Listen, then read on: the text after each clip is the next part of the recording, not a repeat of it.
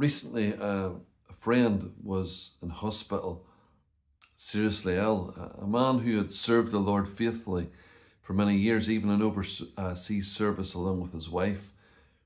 And one evening, someone from the church came to visit him. He was asleep at the time, of course not well. And then he opened his eyes and asked to be sat up. And in those final hours of his life, he wanted to pray.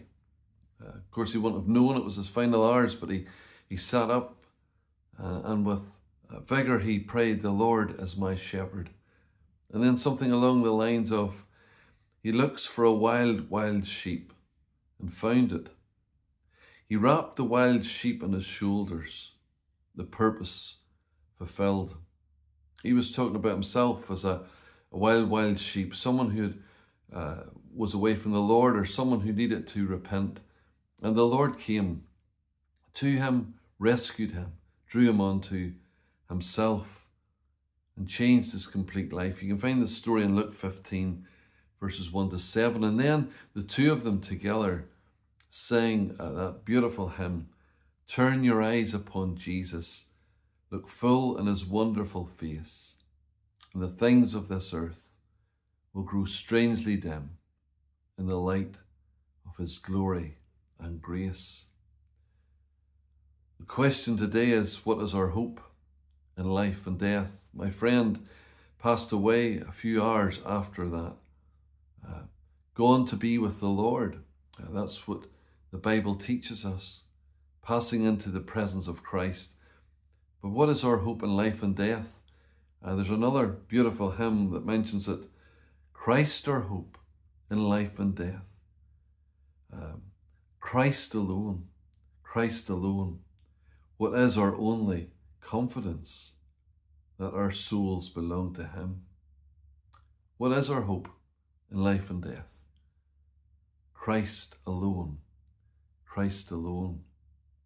From Psalm 23, verse 4, as we all will approach at one time in our lives death itself, and that's a big, unnatural almost thing to head towards and even to think about.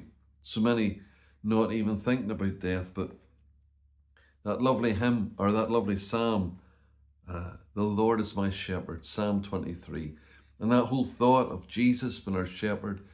Of course, he is the good shepherd, and the good shepherd cares for his sheep.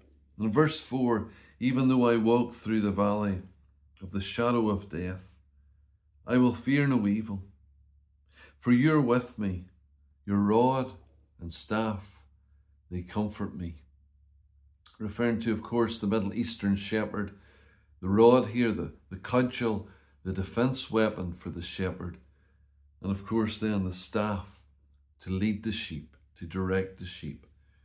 If you're in Christ today, the wonder is that we can face death with that great hope, that great knowledge that Christ has died for us, and Christ has rescued us if we've come to him in repentance and faith and fully trusting him. But what happens today if you're not in Christ? What is your hope today in life and death? What are you basing your hope upon? If it's the things of this world, they fade away. A car rusts, a building crumbles eventually. Things change so rapidly. But we need to come to the one, the changeless one, the one who is the rock himself, the one who is our security, Christ alone.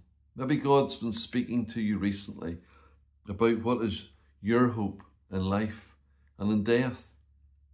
Are you prepared for death? That verse from Amos, "Prepare to meet thy God, who holds our days within his hand, what comes apart from his command, and what will keep us to the end? The love of Christ in which we stand."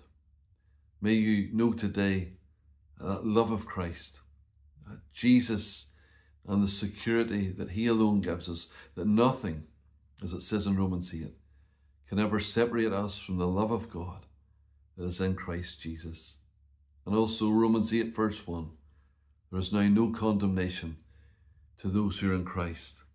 And may we be found thinking of those thoughts. The Lord is our shepherd, and he looks to a wild sheep, and he goes and he rescues it and brings it back to the fold. May we know much of that today as we rejoice in Christ, the one who has saved us, the one who sustains us, but the one who will also take us to be with him for all eternity. Thank you once again very much for listening.